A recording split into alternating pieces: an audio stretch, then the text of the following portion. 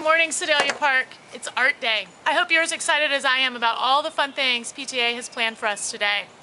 Keeping with their tree theme for the day, you guys are going to be creating a tree-themed t-shirt that you're going to end up wearing on field day. So I'm going to give you a couple of tips on how you can make your t-shirt look its absolute best. When you come out to the t-shirt station, you're just going to have a plain old colorful t-shirt.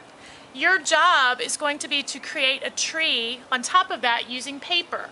When you get out there, you'll see baskets, and they're going to be full of tree trunks, tree branches, tree leaves. Some of the leaves will even be real leaves.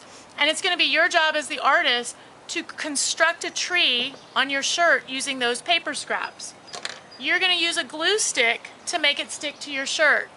Now, if you're thinking, I do not want a paper tree on my shirt, don't worry, the paper's not going to stay there. We're going to spray paint over it and peel that paper up.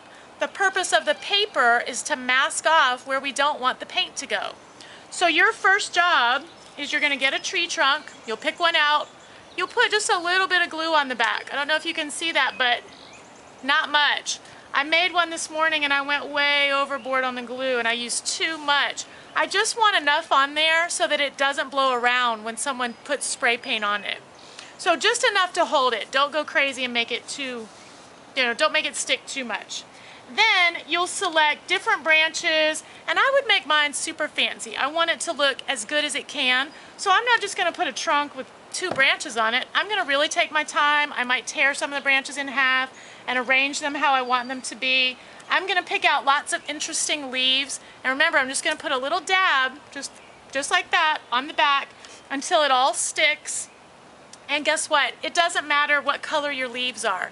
Don't spend your time saying, oh, I want all blue leaves, or I'm going to do all purple and blue, because once the spray paint hits it, you're not even going to know what color you used. And remember, the paper's not going to stay on there. So look for the shape that you want, not the color that you want. Once you get it all arranged, and keep in mind you could have leaves falling on your tree, you could have a little pile of them on the bottom, you could have some of the tree trunks have a little hole for a squirrel, some of them don't. So it will all depend on what you want, how full you want your tree to be, maybe what season it is. So you have to make all those artistic decisions. When you are happy with your design and it's all set, you're going to bring it over to the spray paint area. And somebody is going to spray paint all over the top of your beautiful tree. Then they're going to peel up your design.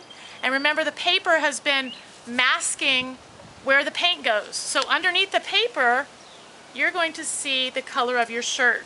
And we'll throw all the paper parts away and just your beautiful design will be left on your shirt. I cannot wait to see you at Art Day, and I cannot wait to see all of your beautiful shirts. I hope you guys have a great day.